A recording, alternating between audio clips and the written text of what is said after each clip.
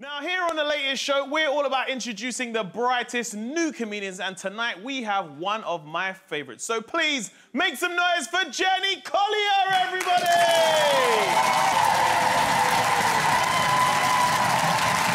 Oh my goodness! Thanks so much. What a lovely welcome. Hi, everyone. Hi, oh my God, I can't tell you how nice it is to do a gig to actual human faces again. This is so lovely. Over lockdown, I did quite a few gigs on Zoom, and the very first one I did back in March last year, they hadn't really figured out how to run it yet. And the promoter put the password up on Twitter just like 5 minutes before the show. And we got inundated by just like dozens of strangers just tossing off. I can't do it how they do it, but they were tossing off. So this is already enchanting, because no one's got their dick out.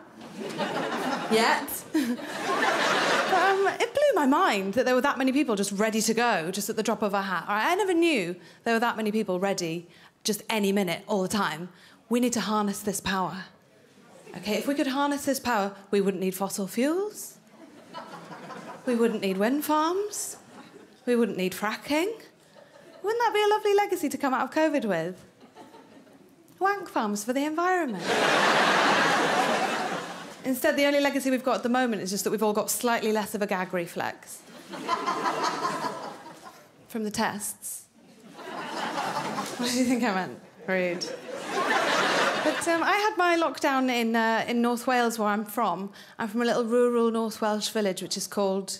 Well, it's spelt Dainiolen, but it's pronounced fuck off back to England, yeah. But I don't really sound very Welsh, but that's because my dad's English, so I'm kind of Welsh light. Diet Welsh. I can't believe it's not English. I'm Diet Welsh, which means I enjoy the rugby, but I've never actually been in a sheep. My mum's from Swansea, so she's got the lovely accent like that. And whenever she gets anything wrong, her accent just makes it all the more poetic. Right, so she's really supported me doing stand-up. She said, why don't you get a video up on YouTube? And you never know, it might go bacterial.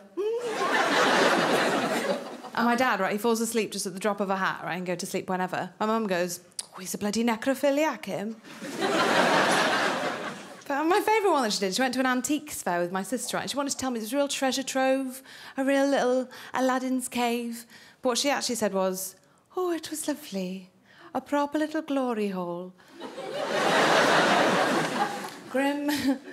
But I've been trying to relearn a bit of the Welsh language while I was there over lockdown. Should I teach you some words that I learnt in Welsh? Yes. Okay. Pandemig. That's pandemic. Pfizer-BioNTech.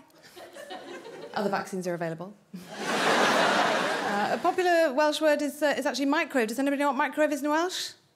Yeah. It's poppity ping. That is microwave, poppity ping. And a lot of people think that's because a microwave goes poppity ping, but it isn't. It actually translates literally as ping bakery. Oh. Adorbs. Anybody know what jellyfish is in Welsh? This one's a bit rude, OK, brace yourselves. Sglefrod môr translates literally as cunt of the ocean. Beautiful language. But back in London now, I had my lockdown in Wales, but I came back to London because that's where my vibrator is. But I think everybody's getting quite, like, excited that we're all getting back to normal, hopefully, and I think everyone's got a little bit of a post-corona boner, right? Everyone's a bit excited. I think some people are a bit overexcited about getting let out, though, and I'll tell you why. So I was doing some gigs down in Brighton the other week. I was driving down, I was on the motorway, in stationary traffic, heat wave, and I'm on my own, and I'm in the middle lane. There's a van in the fast lane with 3 men in the front. And now, ladies, I don't know if you can verify this, but sometimes if you're a lady on your own in a car and then there's 3 men in a van, sometimes the men might be a little bit like, oh, all right, darling. Like, I can't do it how they do it, but they do that, right? Yeah? Yeah, OK, so we can agree that that's what happens. Also, the aircon is broken in my car, so I was wearing a bikini. But if I'm in any state of undress, I look just like if Gollum forgot about the ring for, like, a week. So there's, like, bones and rolls. So I'm small, but there's signs of binging. she likes her pies, but she's got worms. That's the look. If I was on Love Island, they'd say she's got a heart of gold. That's the body I've got.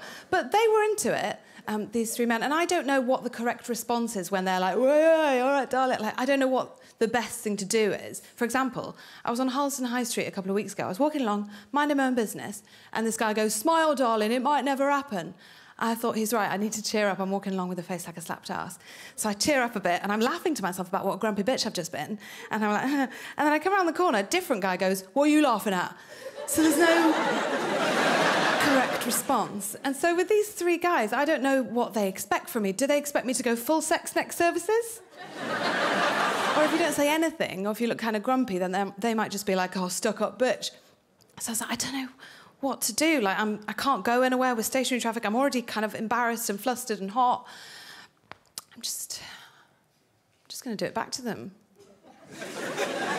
So I was like, do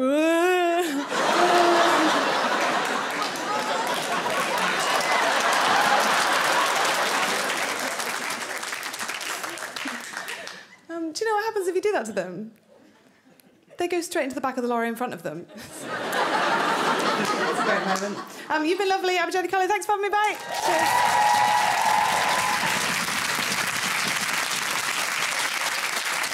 Yes, please make some noise. Give it up to Jenny Collier, everybody!